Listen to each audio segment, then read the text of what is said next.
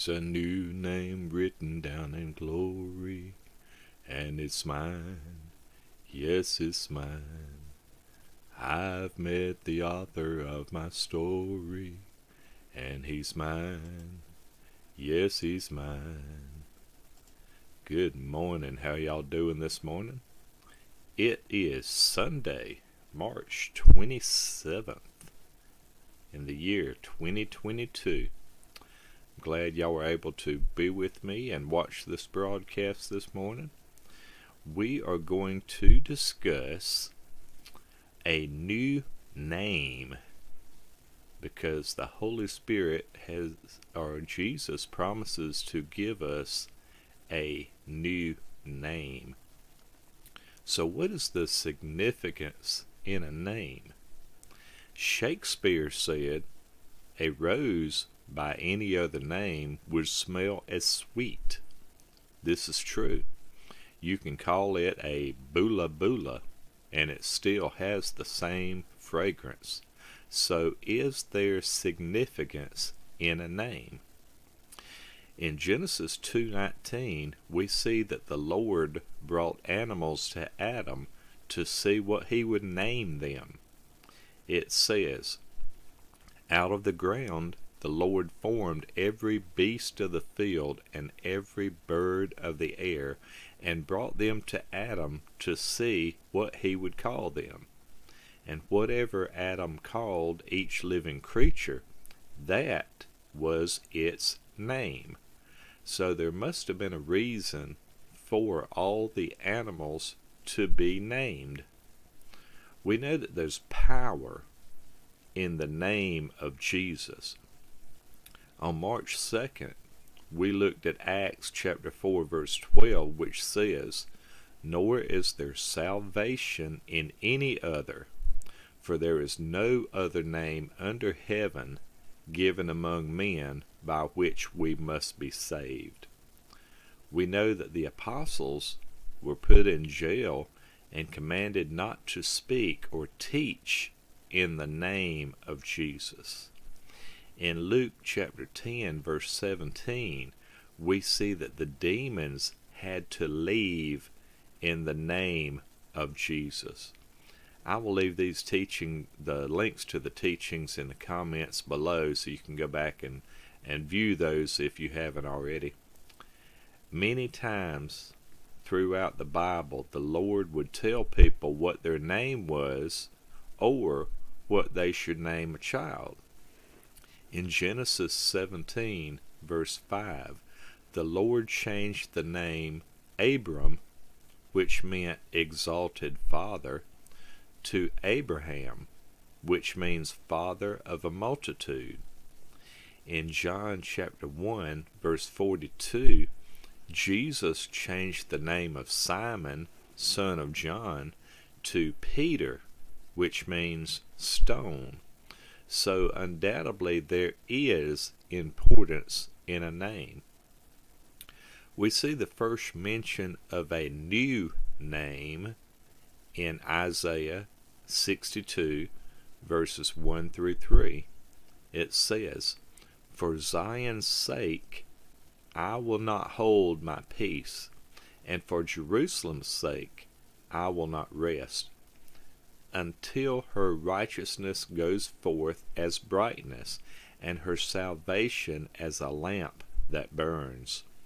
The Gentiles shall see your righteousness, and all kings your glory. You shall be called by a new name, which the mouth of the Lord will name. You shall also be a crown of glory in the hand of the Lord, and a royal diadem in the hand of your God."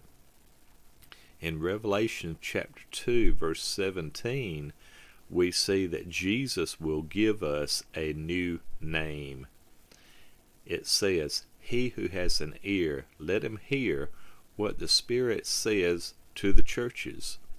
To him who overcomes, I will give some of the hidden manna to eat, and I will give him a white stone, and on the stone a new name written, which no one knows except him who receives it.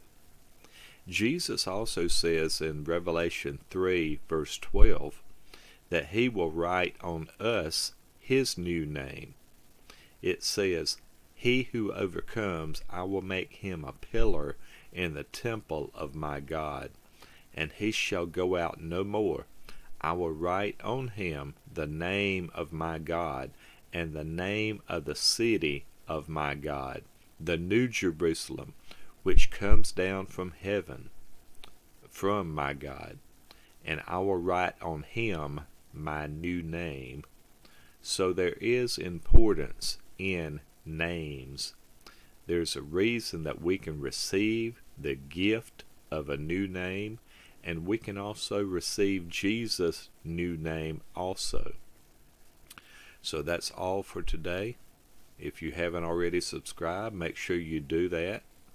And if you can always feel free to share the videos with your friends and family, either on YouTube or on Facebook. And those of you that do watch, I really appreciate it, and I hope you are blessed by it. Let us pray. Father, we thank you, Lord God, for this new day that you have made.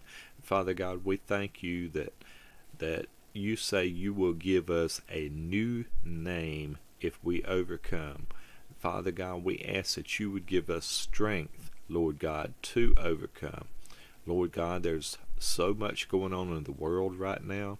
Lord God, we know that you have not fallen off your throne. Lord God, you are still the God of the heavens and the God of promise, Lord God. You've made us promises that you will fulfill in your word. And Father God, we just praise you and give you all the glory for that, Lord God. Lord God, we just pray, Lord God, that people will seek you, Lord God, in these hard times. They will seek you. They will seek Jesus and make him Lord and Savior. And we thank you that the Holy Spirit can speak to us, Lord God, that we can know what to do, when to do it, and how to do it. And Father God, we just put all our faith and trust in you. Father God, we pray for those in our family, Lord God, and our friends, Lord God, that are sick.